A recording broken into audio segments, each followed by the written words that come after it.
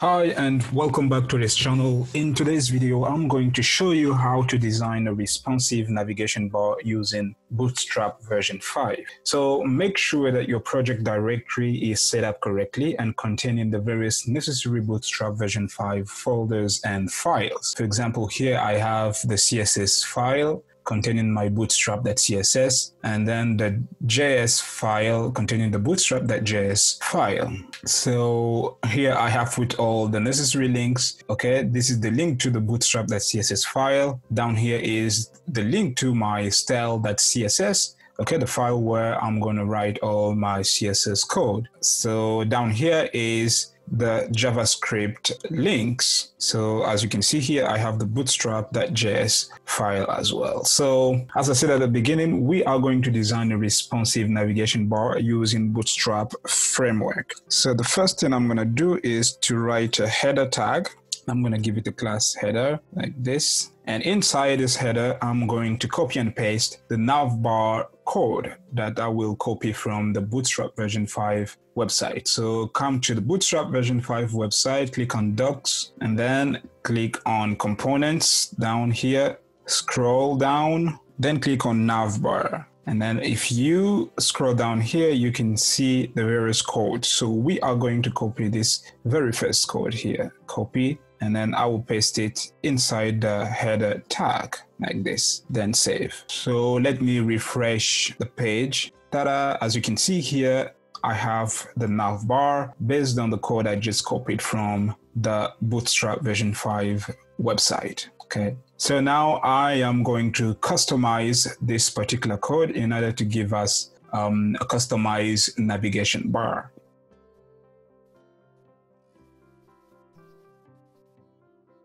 So class nav brand here, I'm going to change this to code in reverse. So this is actually representing a logo.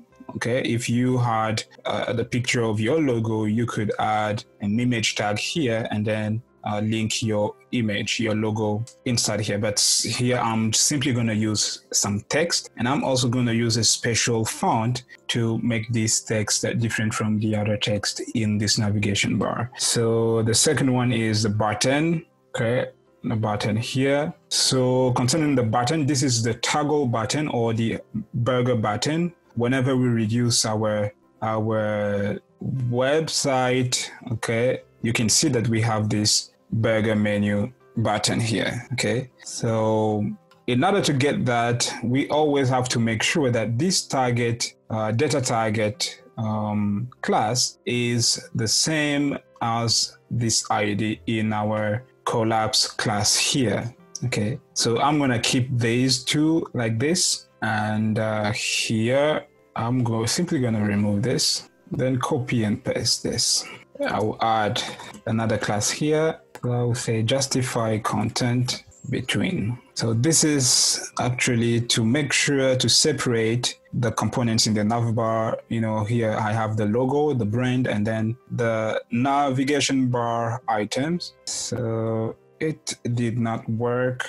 Or what am I going to do here is to here, instead of making a margin right, I'm going to say margin left auto like this. Okay, as you can see, now I have the margin left here based on what I specified. Okay, so I guess I'm good to go. So here I'm simply going to change this. So I'm going to leave it to home like this. The second one will be blog. Third one, I'm going to say services. So just as an example, I'm going to leave this like this, and I will remove this one, copy this, paste like this, copy the drop down item, I'll paste it down here, then I will also copy this again and paste it down. So I'll say customers, purchase, pricing, and then the last one will be contact us. I will save. So this form here is representing the button and then the search box, as you can see here. I'm going to remove that. I simply need a button. So I will say UL class I'll give it the same class as the other navigation items. I think it was navbar nav. Yeah, so this same class, I'm going to use it again for this pattern. So I'll say navbar nav, and I'm also going to give it a margin left auto, and inside I'm going to write a button tag. I'll give it the predefined Bootstrap button class, and here I'll just say get a quote, then save. If I come here, ta-da! So here we have the logo, here we have the various navbar items, and here we have our button. So as you can see here, we have the separation here because we specified the margin left as auto, and here also we specified margin left auto. I think everything is good to go now. So it's now time to style our CSS part. Let me start with the generic tags. So I would say HTML body, font family. So I would say Poppins. Okay, so Poppins is the first tag, the first Google font we imported here. So I'm going to use it throughout my web page. So font size, I would say 15 pixels in general. Line height, or 1.5, I guess it's okay. Box sizing, yeah, border box, margin 0, overflow hidden, then top will be 0, and left will also be 0. After that, I will style the A tag. So I will say text decoration, none. The color 54,69.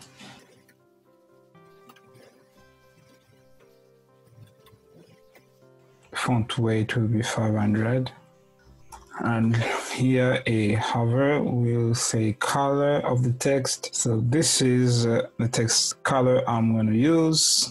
So now let me come and refresh. So as you can see, the text color has changed, and also when I put my cursor on the text, on the link, its color is changing. All right. So let me now style the unordered list. So list style, yeah, list size type, none. Then after that, the first class I'm going to style will be the navbar class. So I will say background white, pardon. Its height we'll say 0, and its minimum height. So let me save. So this navbar class is actually the first class we have in our HTML code here, okay? So this is the class that we are styling. Let me come down here and see what happens. Okay, so all the styling has taken effect on our web page. So now I need to style the next class, which is the navbar brand. So yeah, so navbar brand. So I'll say pardon, display block, text decoration, none, and all right, then save. So I'll say navbar brand by itself. I need to give it a different font family. I imported 2 font families, so this is the font family I'm going to give to my nav brand. So this is it. I'll say Pacifico. I'll say font size 2.5, another color.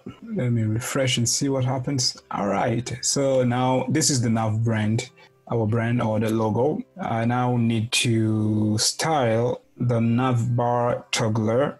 I'll say background, this color, border none, padding, and then the outline, you say none. So in order to see the effect, as you can see here, so the burger icon has changed. All right, so now I'm going to style the navbar toggler span tag. Say span, so display block,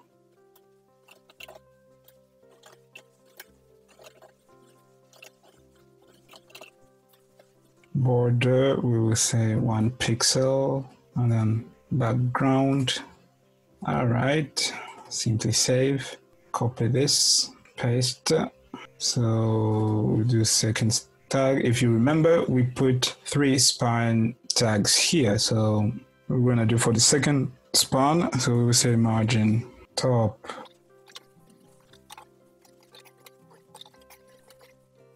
margin left. So we will do for the third span as well.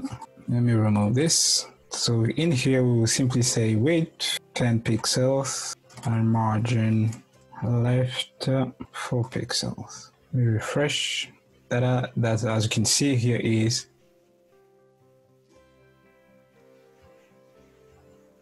I guess I need to change this margin left 10 like this. So the next class will be navbar expand large, navbar nav, and navbar link. So I think this is okay. We are talking about this class here. So navbar nav, and then this is navbar link. All right. So let me start by the padding. Font size.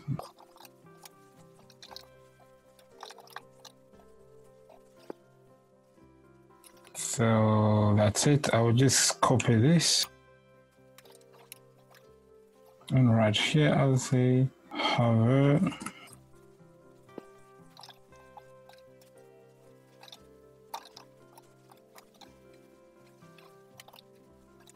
I'll say active as well.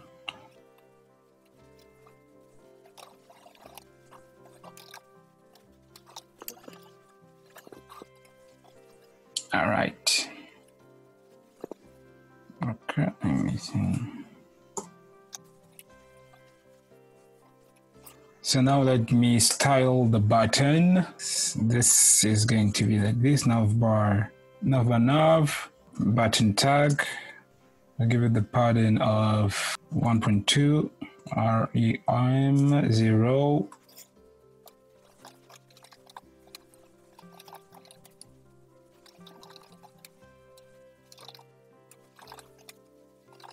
Border radius.